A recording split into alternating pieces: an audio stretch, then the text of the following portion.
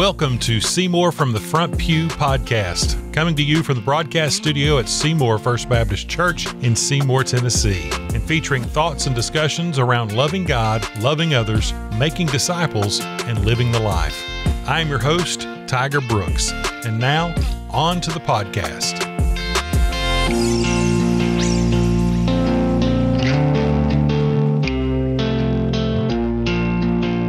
All right. We are excited. We have new blood in the podcast studio today. We have Lyssa McHenry, who is our kids ministry director. How are you? I'm great. How are you? Listen. I'm doing great. Good to have you. Glad to have you with us. And Erica, who is no stranger to the church and her position. She's been here a while, but she's never been to the podcast studio until now. Erica Fannin, who is our family ministry assistant. Mm-hmm. Yes. Family ministry assistant. Hello, Erica. Hello. Great to have you with us. Great to have both you and Lyssa with us today, as we are going to do a podcast dedicated to our kids camp, Centrikid. And we did the Fuge camp last podcast, so we thought we would give equal opportunity to our kids ministry and the most recent camp that we were able to go to. So, Jason, kids camp, Centrikid. Yep. We want to talk about the why. We want to talk about the why of everything we do. Mm-hmm. I feel like we do a pretty good job of talking about that on the podcast. But with the help of both of these ladies, why Centrikid? Yeah. So, very similar to, if you listen to the one on the students, very similar to the reasons that we do Fuge camps. And for those who don't know, Lifeway they're all Lifeway camps. So you basically start out in kids, and it's Centrikid, and then you get into, that's the only thing there is for kids with Lifeway. But then you get into the Fuge camps, which is then Centrifuge and Mfuge. And Centrifuge is the closest thing there is to Centrikid. They're very, very similar. The kids break up into tracks. They get their choice. I say they get their choice. They pick 4, and they get 2, hopefully, of those 4 that they will participate in each day. And most of those are more along the lines of fun activities. I mean, everything from just about any of the sports that you could think of, including kickball and those kind of things. But then they also have swimming, H2O Yeah, which is basically outdoor water games. Then they've got they've got tracks like Build It and Weird Science, indoor tracks that they get to do some different things like that. And then of course they've got the one that the boys are always mad about, the No Boys Allowed, and they really want to know what happens in No Boys Allowed. And I tell them I don't know because I'm not allowed, so I don't know what happens in there. But, that's a good cop out. But that's right. But it's just all these fun tracks that they have that they go and are just able to just have fun for a couple hours. In all of those tracks, though, they engage them with the gospel. They sit them down before they end, and they really just engage them with the gospel. And so all that's kind of give you a picture of what Centrikid is. Of course, we have worship and church group devotions and all that fun stuff that takes place. And so first and foremost, the reason for Centrikid is another opportunity to really just completely engage our kids in a solid, fun Christian environment that gives them the opportunity to be discipled, gives them the opportunity to learn about Christ, to fall in love with Christ, and to dig deeper in their relationship with Christ. So that's first and foremost.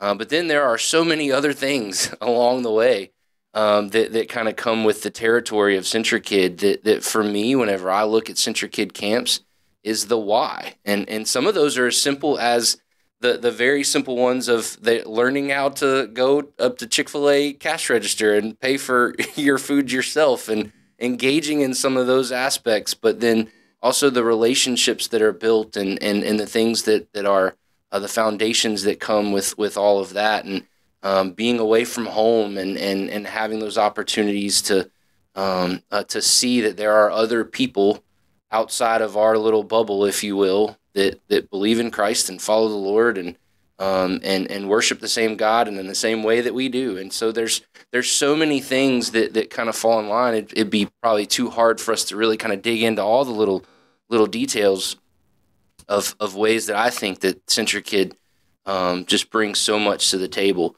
One of the other aspects of it is leadership. It begins to lay a foundation of kids being able to lead their peers.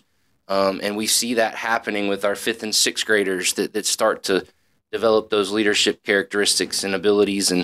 But it also lays a foundation, something that a lot of people don't think about. It lays a foundation for what is coming in the next 6 years with Fuge camps and student camps. And when you get to student ministry, there's so many more overnight activities that take place that are so important. Again, like we talked about in the last one.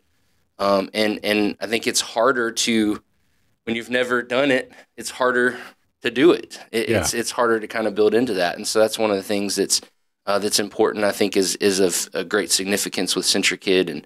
And they do a fantastic job at Centrikid. They do a great job of staffing it this year.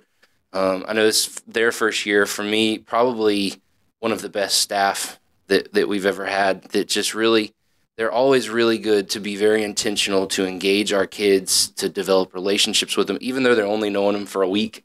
4 days really is all that they really have to get to know the kids, but they do an incredible job of doing that. And so that's kind of the whys of Centrikid.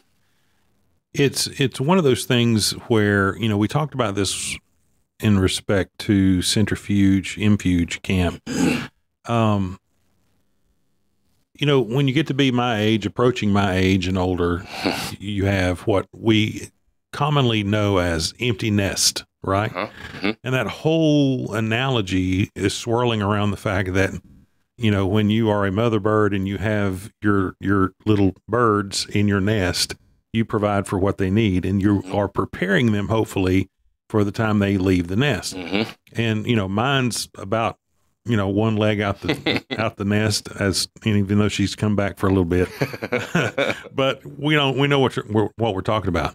And so this is one of those opportunities that you can begin to build toward that with your kids, giving them time away, many of them from mom and dad, sometimes for the first time, in a safe environment where they can begin to stretch and approach, the Chick-fil-A checkout people and all that kind of stuff. What's the age? Remind us what the age 3rd range. through 6th grade. 3rd grade through 6th grade. Completed 3rd through 6th grade. Right. And so you've got that aspect of, you've got younger kids who quite possibly have never been away from mom and dad, and dealing with the homesickness and dealing with, how am I going to survive this? And then lo and behold, three or 4 days later, they're like, I don't want to go home. Yeah. And you have that aspect. So ladies, I know both of you came in. This was your first was this your first kids camp ever, or first kids camp with us? No, I've done a lot of kids camps. Okay. Not Centrikid. Okay. So we'll start with you, Lyssa, and just share from your perspective in this new position that you're in.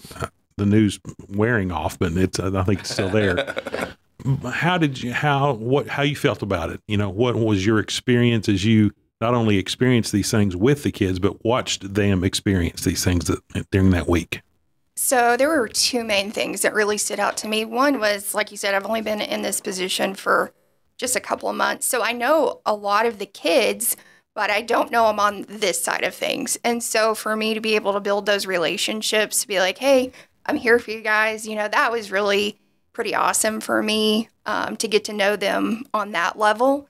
And it was very exciting. The second thing that was really awesome was just that as a leader, because Centrikid supplies and staffs the whole thing, we're not in charge of doing all the activities and everything. Like, we're in charge of making sure our kids are happy and healthy. And then we get to have a chance to have those gospel conversations with them, because we're going home with them, right? And they're going to know us better than the staff, even though they did get to know the staff really well. I just think that was really important to give us the flexibility to do that and to have those conversations. That was pretty special time to be able to do that. Yeah.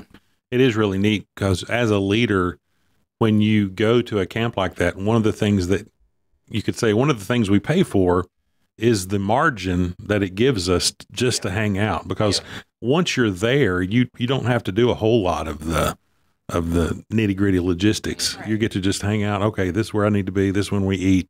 Other than that, you're playing with kids and getting to know them, which is really another huge bonus about doing something like this versus doing your own. Not to throw stones at any other churches. I've done my own, but it's a different deal. It's this is one of the perks of getting away and letting other people carry the weight is you get to just hang out with the kids, which proves to be valuable in a lot of circumstances. Yeah. So Erica, go ahead. Sorry, I was just going to say you need all the help you can get. Absolutely. It's in ministry, so it's awesome to have that support. Absolutely, and it really does good. It's just great to have that week of bandwidth to be able to invest in the lives of the kids and getting to know them better. And there's something about removing them from the environment that they're used to, shaking everything up, and getting them into another environment that creates opportunities. I can't speak to all the psychology of that, but it's really cool. Well, there's something to be said too. If you think about camp, man, we see the ups and downs of each other. Oh yeah, hardcore, because we get exhausted. I mean, it is tiring. The kids are tired. We're tired. You're not sleeping in your own bed. Your shower is, well, we're not even going to talk about that. It's something to it leaves plenty to be desired. The food is not the best. So, you're engaging in, again, this kind of goes back to the why a little bit too, but you're engaging in life with one another for a solid week of where, you're going to be grumpy at times. Other people are going to be grumpy. We're all going to deal with the ups and downs, the emotion of being tired, but then also the emotions of what we're seeing and being engaged with as far as the gospel and worship and all of that. And it's just an incredible time to really be able to learn. We are all, adults included, we continue to learn how we interact with other believers and our brothers and sisters in Christ and how that works in a camp environment that is like this giant petri dish, if you will, that allows us to grow in ways that you really can't outside of that. Yeah, and it's one of those things like for us as pastors on staff interacting with kids, they come on Sundays. We all come on Sundays. Mm-hmm. We're dressed, buttoned up. We've got a couple of hours here that we're on, mm-hmm. and we're putting our best foot forward. And sometimes they think that we are unapproachable. Yeah. I can't get out of line. The pastor's around, that kind of thing. And then when we are all forced to go into that environment where I'm not going to be buttoned up, my hair's going to be messed up some. I'm going to stink like everybody else. Yep. They're going to coming at you with a giant can of shaving cream. You're going to get plastered. They're going to see there's walls that come down. That's right. And they see us as just normal people like everybody else is. And the same for adults that are with them and things like that. And so that even in and of itself creates opportunities for there to be a normalization and dialogue to be able to take place. And when you come back, they feel more like, okay, that's just a human being like I am, and I can maybe talk to them about life, that kind of thing, which is another cool thing. Mm-hmm. Back to you. You thought we were going to get away from you, but here we are. Got away with it. So, Erica, now we know a little bit about the backstory, and I want to let you kind of talk about this, but this was your first camp situation, especially taking some of the kids since you've been here. Yes. Right? Yes. And your nest is huge. You've got a huge, we know Erica's got, she's got lots of kids at the house. And I'm just kidding, but it's true. It's true. But, so tell us a little bit about, the backstory and the trepidation. I mean, that, which is fair, I think, to say about going to camp and then the retrospective as you look back and you experienced it and what that was like. So it's no secret among our staff that I don't go to camp because I had a very bad experience as a child. And even though it's not prevented me from saying yes to my kids going, it has stopped me from pushing them to make the leap to go. And after going this year, like, I should have sent them 2 years ago. Yeah. Yeah, I do. And that's a little bit of a regret of mine. It was great. They loved it. They loved on the kids. Just deep centered gospel conversations, not just with my kids, but with all of our kids here. And they were so taken care of. Not at all what I experienced. And our girls, our leaders, and their leaders, I had nothing to worry about. Yeah. Yeah. Good. So what stood out to you for you personally, not looking at the kids from their perspective, but what was one of the major things or a couple of the major things that stood out to you that maybe I had no idea that I would experience that, or that this was a surprise, or this exceeded my expectations, something like that? Yeah, just the love, like being with the girls and being in the dorm with them. Just, they were themselves. They weren't, we have a child here who's very shy on a day-to-day. She was not. She ran around like she was at home. And that meant a lot, that she was that comfortable and that I could give that to her. Yeah. Mm-hmm. And, we were each assigned kids that were not our kids. And the whole purpose of that was to give them, an adult who wasn't there, but to get that relationship. And just being able to talk to those girls and where they're at in their life, being able to connect with them. I know both of my girls very well, but being there with them was a whole different side. And from a parent perspective, like seeing them take care of our kids and nurture our kids. If our kids had a problem, like they were on it so fast. And that's not my experience. Yeah. So to be able to see that, to see my personal children loved on, but also to see the kids here at the church loved on and taken care of. And I mean, the women that we took were amazing with all of our kids. And I think that was probably the biggest difference. They had that support system from the camp staff, but also from our church leaders. And so just totally different experience than what I had. And I would encourage anybody, Centrikid, they're going to love it. Yeah. Yeah. Well, that was going to be my next thing. Just to kind of put a finer point on that, just you have an opportunity just to talk to the parent that was where you were. Yeah. Not where you are, but where you were. Nervous. Maybe I've never let my kids out of my sight. This would be the first thing. What would you say to get them over that precipice and to where they would consider this and prayerfully consider in the future? So, from the safety perspective, like they are totally safe. Someone is with your kids at all times. We're allowed to go into their tracks. And when you walk into those tracks and their faces light up because you're there for them in their time, that is amazing as a leader. But as a parent, like also someone's there with your child. They are not alone. They are safe. And the camp staff is right on top of everything. They're never just like, have at it. Like, we know where they were. Mm-hmm. And as a parent, I can say, like, the gospel side of it, my kids getting Bible that is made for their age group. Mm. And with kids that they're not with every day. They got to be with kids that are from other states. They may do it different on Sunday mornings, but they were together in that Bible study, falling, into the gospel together. Mm-hmm. And that meant a lot to me as a parent. And I think what they came back with was worth all of it. But as from a parent perspective, there's no concern. Yeah. Good. Lyssa, I want to give you an opportunity to kind of to say the same thing, but I also want to add to that from your perspective, to the volunteer adult, that obviously we always are needing chaperones typically, to kind of go and do that. But not only from your perspective as a parent also, but speaking to the one who maybe, I don't, kids are not my thing. I don't want to sacrifice time away from, my family to go and do this with strangers, that kind of thing. What would you say to that potential volunteer in order to kind of get them over the hump? So I think that they're really missing out, if that's what the opinion is, because it's so much more than kids. Yeah. They stink, kind of thing. In my perspective, it was a huge growing experience for myself. Mm-hmm. to get me out of my comfort zone and to help me experience God at a different level. And also just to serve. You know, you're not going for yourself, right? Because there's a lot of other things you could be doing.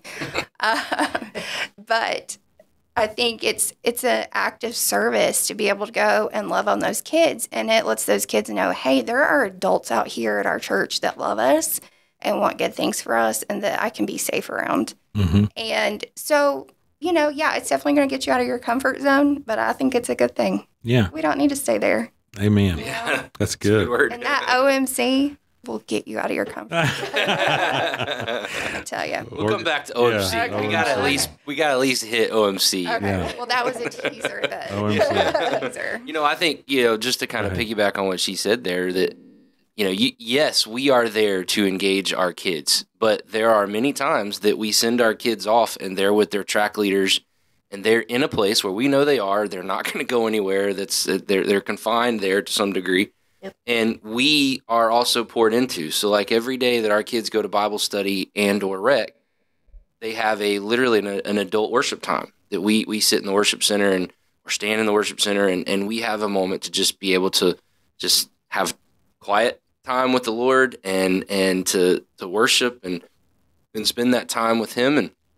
and with each other. And I think it's also just the opportunity that we have. We had tons of times that our kids are doing their tracks and our adults just being able to kind of just engage with one another and fellowship with one another and talk about things. And we're not always just talking about what's happening that week. It's also engaging in what's happening in your life and what's going on. And so we have those. And then on top of that, we are rooming with other adults. And so we're engaging in that side of things. And then you look at one of the things that was so cool for me and has always been cool for me that, cause it happens every year when we go to worship, a lot of times I'll be in the midst of our worship times.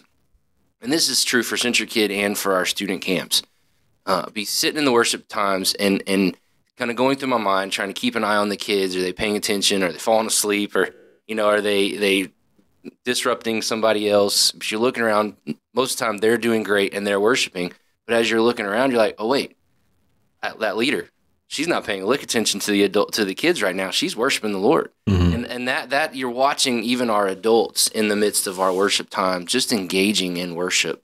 And so that's the thing that I think, you know, I would want all of our potential chaperones to know and understand is that, you know, this is as much a blessing for adults as it is for our kids. I would say also, Erica kind of mentioned that each of our adults get a certain group of kids. We do that. It's a safety mechanism, but it's also a way of allowing every kid to be intentionally engaged with the gospel. So every adult is given between 2 to 4 kids, and those 2 to 4 kids are theirs for the week.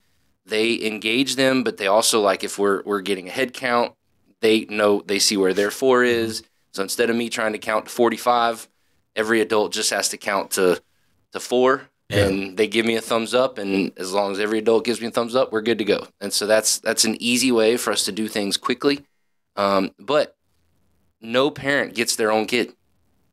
So if you're going thinking that you're going to be able to engage with your kid more specifically, typically that's not going to be the case. Yeah. We are going to intentionally gear you with other kids because the hope is that you as a parent, you're engaging your kid at home. Right. We want other adults to have the opportunity to engage and to pour into the life of your kid. Yeah. And that is intentional behind all of that. It's not to say, hey, you know, get out of here. We don't want you watching your kid. It's an intentional thing for your kid. That it's an awesome opportunity that other adults get to pour into the life of your kid. I think we all of us as parents know that there are things other adults can say to our kid that they will listen to before they'll listen to it from us. Yep. You know, they could say the same thing that we can say, but because they said it, it is true. And, you know, this is something I need to listen to. Yep. And it's just the dynamics of parenting. Yeah. But I think that's a very good point, that it gives yet another adult figure in their life that can speak into the life of your kid. And that's a good thing. Yep.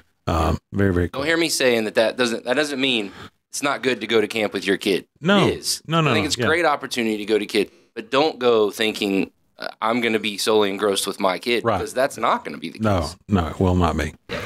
Okay, so before we get to the talking about future things, let's break down some of the fun things that happened. OMC was one of the fun things that happened. So organized mass chaos. Both of y'all's first time with OMC, right? Now, we've done one at home. I got to do one with that you got to see, So OMC stands for Organized Mass Chaos. Amen. And it literally, I don't think you could describe it any better. No. There is an organization to it, but it is mass chaos. And if you see the pictures where there's shaving cream everywhere and all the kids are wearing their grade-specific colors, that's OMC. And it's usually the Thursday of camp, and it is this giant game where the whole camp comes together, and there is a point to it. There's task cards that they have to run around and complete tasks, and once they complete the task, they take it back, and the team with the most points wins at the end of the game. But as far as I'm concerned, it's just a time to get shaving cream on everybody, because that's the best part. I mean, it's crazy. I told them going into it, I told all of our adults that you're gonna see the absolute kid come out of every adult when you step on the OMC field, and it is awesome. It is so much fun. The kid in me comes out. There literally are people that come with the belts that's got I need to find one of these belts, because I would totally wear one. But they've got the belts where you can put the cans of shaving cream in. They've got the holders for your shaving cream. I don't believe they make those for shaving cream. I think it's probably not. Other kinds of cans. But it is fantastic. But it works. It works. But man, they are. The adults come up with these belts on, and they're ready to go with their cans of shaving cream in their hands. Funny. And it is so much fun. The adults get into it. I do wish that any adult out there, our adults did fantastic. They did great. They didn't disobey the rules. I really do wish there's some adults from other churches, they need to pay attention to the rule time a little bit more. Some of that needs to happen. Our adults did fantastic in that, but nothing dangerous, but just they do a little too much kid comes out in them at times. But it is so much fun. The kids have a blast. There's always some trepidation with it, because I'm going to have shaving cream all over me, and I don't like that or whatever, but man, rarely do I ever see a kid come out of OMC without a smile on their face. I mean, it's so much fun, and I've never seen an adult come out of there without one. Do you know, I think there's an ulterior motive to the shaving cream. Oh, it's total revenge on these kids. Well, there's that, but I also think that if, we tried to stay on the kids really well all week to make sure they were showering. Yeah. It's hot. That is true. Hot. You're probably right. And so once they get covered in shaving they have to they have to take a shower, and they also kind of smell good from that. So I think camp was really smart when they designed that, and I really think that's they should do it in midweek and the end of the week. Yes. Well, at least we took them home kind of smelling good. Yeah. Yes. That was the goal. I got way more shaving cream from adults than I did for kids. Oh, I do too. That's true. We do tend to go after each other as adults. Yeah. Pretty good. Most of the adults are already covered in shaving cream before the game ever starts, because we've already gotten each other with shaving cream. So it's a lot of fun. But it's a blast. But they always. So one of the things, again, there's intentionality behind everything that happens at camp, and it's funny. You hear me talking about OMC and what's going on with that. Well, there's two rules to OMC, and only one of them is the one that I want to share with you, and that one is you can't say no.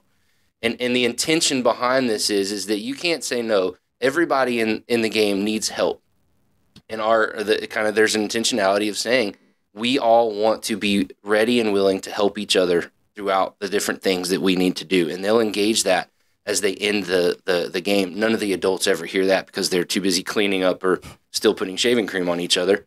But they do that, say that, we all need help. And the point of the church, the point of brothers and sisters in Christ, is that we are helping each other walk through life and complete the task that the Lord has given us, is really kind of the goal even behind OMC. So there's intentionality even in the mass chaos that's happening.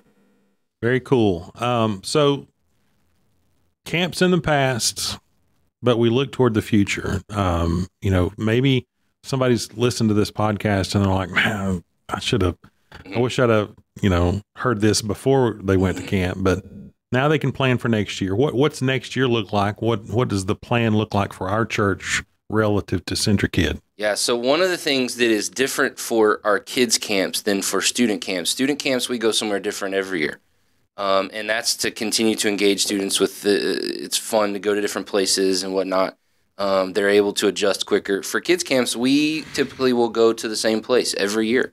And that is also intentional because the kids begin to learn the location. They begin to learn where we're going to and fro things, and they're more comfortable. They kind of know the setting, and and it helps them to settle in quicker for those who have already known, and also helps developing the leaders because those who've been there can say, hey, I know where we're going, come with me. And there's an element of that's engaged in that. And so we will be back at Gardner-Webb University next year, and the intention is to continue to do that and be involved in that.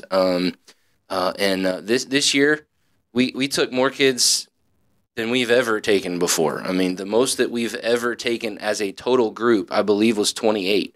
This year, we took 45 kids alone, and our group was 57. So 44 kids, 57 was our total number.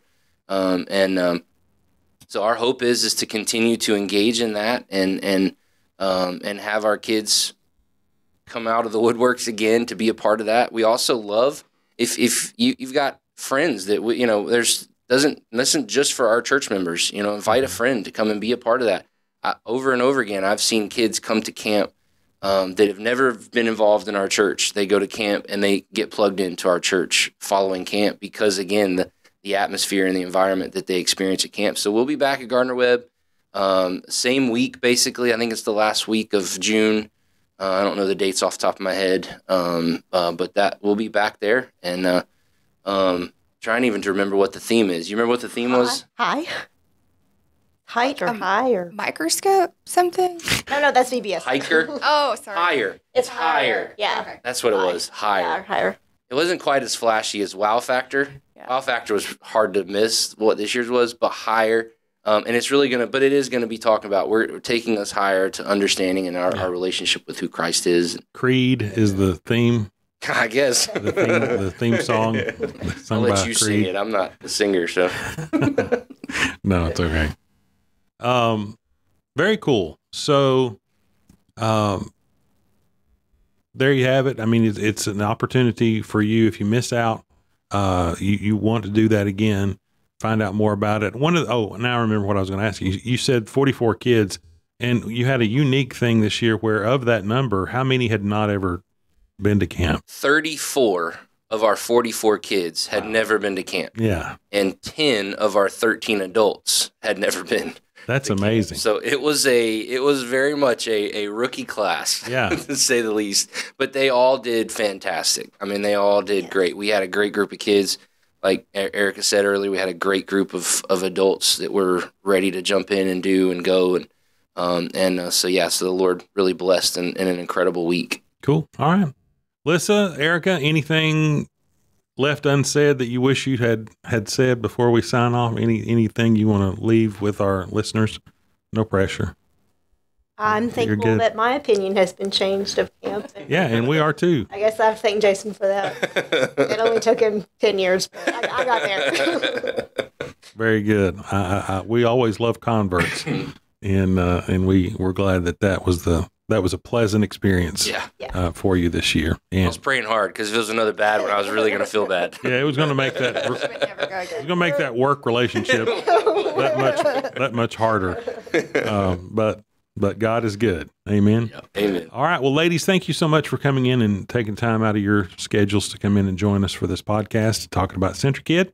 And that's going to do it for us and this particular episode of Seymour from the Front Pew. We thank you for joining us. If there was something in here that you had a question about, you're about to hear an email where you can reach out and let us know if you've got some questions or about anything. If you've been challenged in your walk some way and you want to talk to somebody, you can reach out to us too, and we'll get back to you.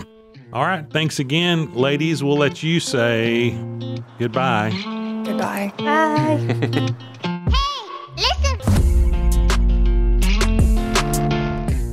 Thank you for listening to Seymour from the Front Pew. Our sole desire for this podcast is to glorify God by educating and encouraging His body.